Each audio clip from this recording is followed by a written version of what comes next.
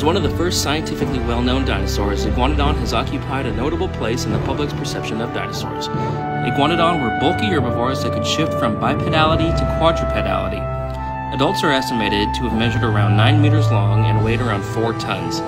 These animals had large, tall but narrow skulls with toothless beaks, probably covered with keratin. In the back of the mouth, they had teeth that resembled those of iguanas, as the name suggests, but were much larger and more closely packed.